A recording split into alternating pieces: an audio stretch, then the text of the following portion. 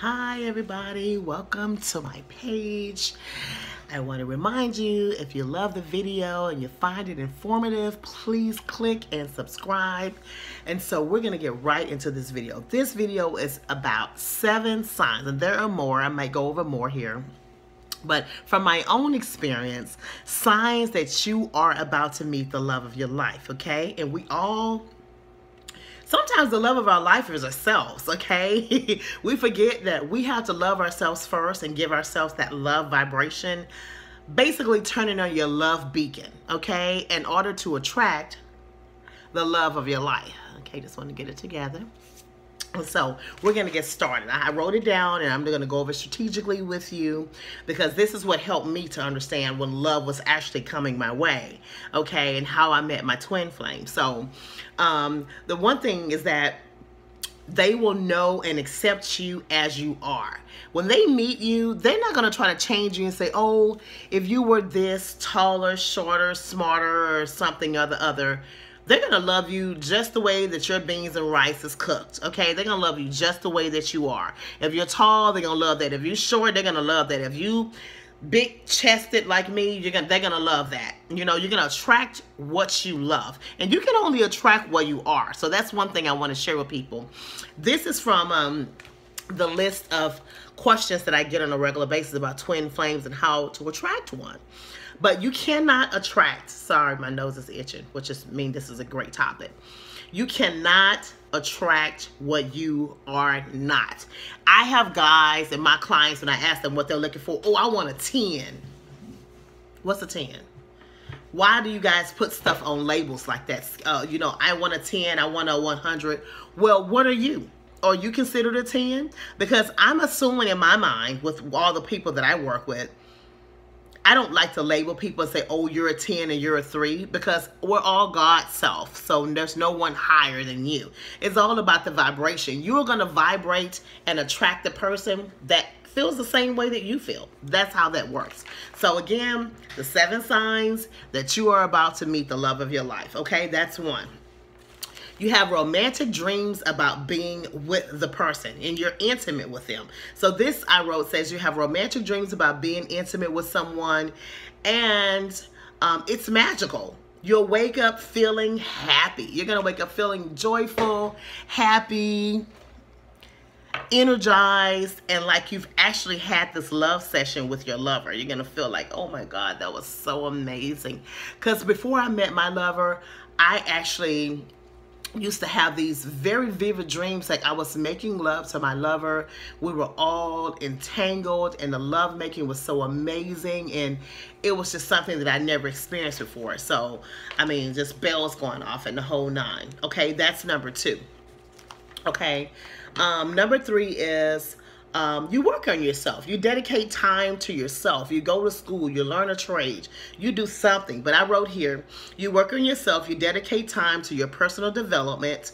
Many people are attracted to someone that is working on themselves and a person that is comfortable in their own skin. So if you're comfortable in your own skin, if you're working on yourself, you're working out, you are engaging in activities that help you to grow and help you to expand your knowledge and awareness of your God self, of anything that you want to learn, you are attracting your love mate to you. Okay, that was number 3. Somehow I labeled these kind of crazy. So that's 1, this is 2, that was 3. Okay. Okay, the next one, that was number 3. Number 4 is you know your life's purpose. If you know your life's purpose, your beacon is turned on to attract whatever it is that you want to attract. So I say your beacon, that means that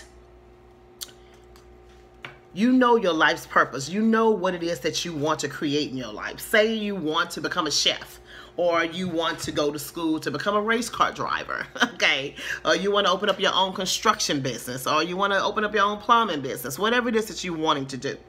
You know the purpose, and that will attract more of a love vibration towards your frequency because you know what you want. You know what you want to experience in life, and that will actually make you look more attractive.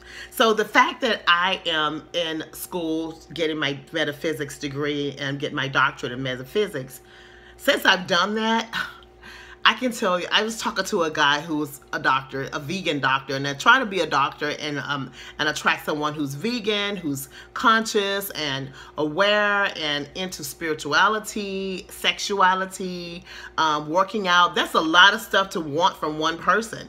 And I actually met somebody yesterday. So we talked, we chatted for a while. He was a vegan, he's a doctor.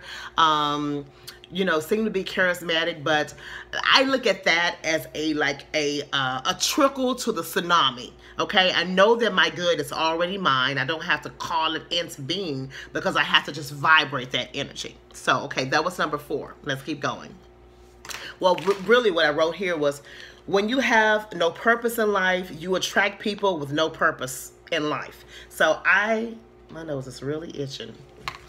I did that. I was in a relationship with somebody for 12 years who has no purpose in life. He just say, I got to get a job and I have to work. And I would tell him, well, consider you don't. I mean, you've met me working for somebody else and now have my own business. And I started with one business and I have several other businesses that I do and I work for myself.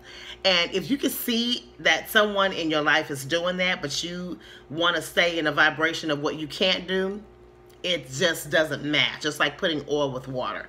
Okay, number 5. Okay, number 5 is love seems to be everywhere. You'll see people in love. You'll hear love songs. It'll just be a float of love. Every time you look around, somebody will be holding hands and kissing and running together, working out together, doing something together. You're just going to see love butterflies everywhere.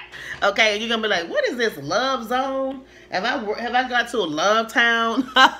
You're just going to start seeing love everywhere, okay? That lets you know love is coming towards you, okay? It's looking for you, okay? So let's keep going. Number 6 is you know what you want, okay? The type of person you can see yourself with, the career, their core values. You know what kind of person you want. You know that you will not settle. I settled, and it is the most horrific thing that you can do to yourself is to settle for someone, because they are not going to be the person that you are supposed to be with anyway if you have to settle for them. Never settle. Never, ever, ever freaking settle. I did it. It's horrible. Don't do it. Okay? It'll just stifle your growth. You can't grow if you're in a relationship with someone who is not growing. Sorry. That's just the point blank. I've experienced it myself, and I want to tell you what not to do from my own experience. Okay? Number 7. Let's keep going. I don't want to make this video very long. Your energy levels are high. You keep negative people around you. This energy attracts it to yourself. This energy attracts itself to your energy. So get rid of toxic people, family, and friends. Your energy levels are high. That is number 7. You want to keep your energy level as high as possible. Stay in a good, joyful, abundant frequency. And then your lover will attract themselves to you because you're feeling joyful, happy. You wake up feeling amazing. That's what you want to attract to yourself. It's a good vibration. So stay in a good vibration. Okay, number 8 is you put your trust in the universe. The universe is God. The universe is God's self. The universe is you. Okay, you put trust in yourself that you will attract and that you can attract the love of your life. You can do it. You can do it.